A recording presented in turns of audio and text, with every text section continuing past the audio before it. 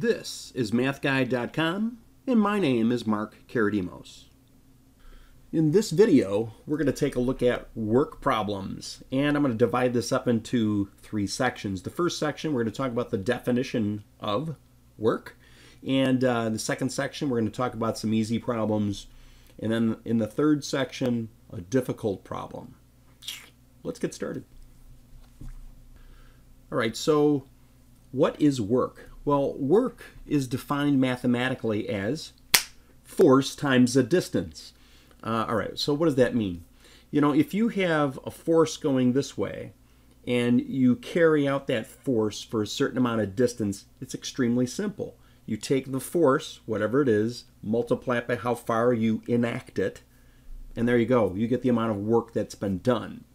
You could, as long as the force and the distance are going in the same direction, it doesn't matter what direction they're going, but as long as they're in the same direction, then it's extremely easy to calculate work. The only problem is that when you get it, the force and the distance are not acting in concert with each other. If they're acting at an angle, okay, so that's where you have to use some knowledge of vectors. And we're going to get into those problems, those weird problems where the force and the distance are not working together. We'll talk about how to deal with that mathematically. It's going to involve a little bit of trig. All right, so let's get to the easy problems first. All right, so let's go through our first easy problem.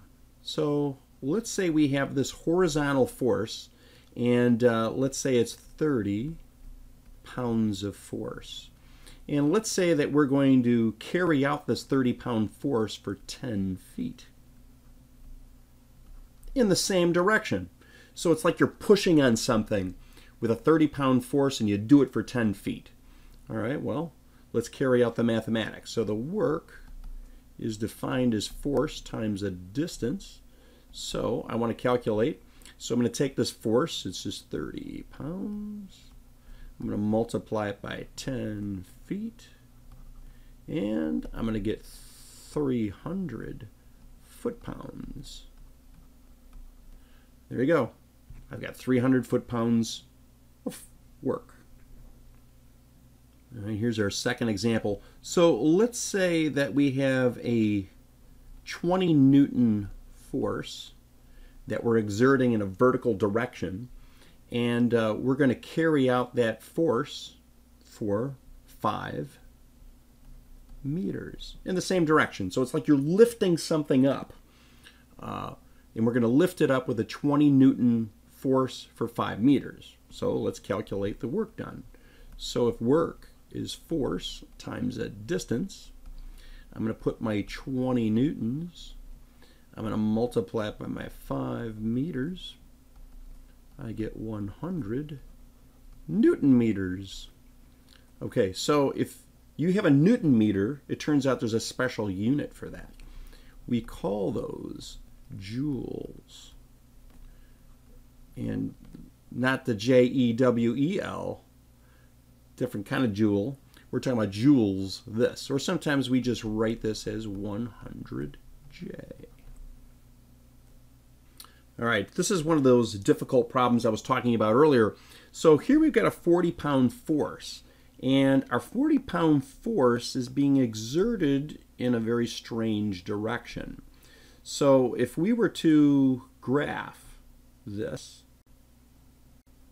imagine that, if I graph this here, that if I go 1 unit to the right and 3 units up, that it's going in this direction.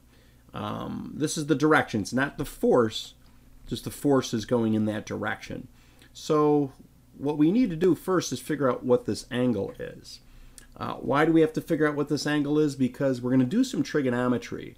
And we have to do trigonometry on this problem as opposed to the last because we've got the force that's going in this direction, but then again, the object is moving from 0, 0 to way over here, right, at 15, 0.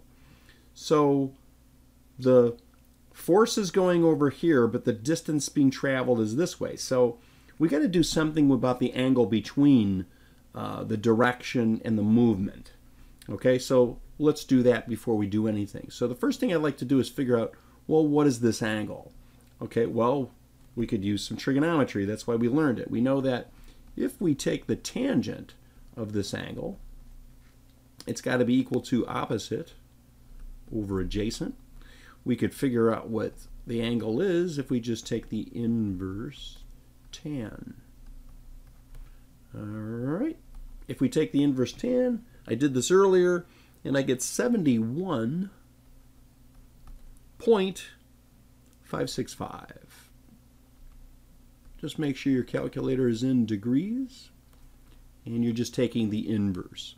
Okay, so we've got the angle. Great. Okay, now what does this mean? Well, let's now take a look at how this applies to our force. Okay, so now if I graph the force itself, so now I know I've got this really powerful 40-pound force. I know the angle right there. I'm just going to leave that as theta. And I've got that. Okay, but the problem is, like I said earlier, is that we're moving the object from the origin, and we're going to move it way over here. Let's say over here is 15, 0. Okay, so we're moving it this entire distance. Well, that distance is horizontal. This force is not horizontal. So what I have to do is figure out, well, what's the vertical force? I'll call that force in the y direction. And then what's the horizontal force? Okay, what's the force in the x direction, right? If this is our force right here, I'll call this F. I want to know what these two are. Now, I really don't care about this vertical force. Don't care about it. I only want to know what the horizontal force is, not the vertical force, because this is the force that's moving in the direction that I care about. So in other words, what this means is when we apply this 40-pound force at this angle, some of the force is vertical, some of it is horizontal. We only care about the horizontal. All right, so now how do we calculate this horizontal force? Well, let's go back to trigonometry, right? So using trigonometry, we know that horizontal, that's like an x thing. So if I take the cosine of this angle, then I know it's got to be equal to adjacent. That's the horizontal force. And we're going to divide it by this force, which is 40. All right, well, I'm going to cross multiply to get this horizontal force. So I'm going to take 40 times the cosine of this angle right here, 71.565. Okay, so I'm basically I'm going to throw this into a calculator. I'm going to multiply. And again, I did this earlier. And I get a 6.326. Okay, and of course, this is pounds. Pounds. All right, now it continues, right? Because if I'm going to calculate work, work is force times the distance. So I'm going to take this horizontal force, pounds, and I'm going to multiply it times the distance. Well, if it's going from 0, 0 to 15, 0, that's 15. And we said that the units are in feet. Okay, so I'm going to multiply these two together. Again, I did this earlier. And I'm getting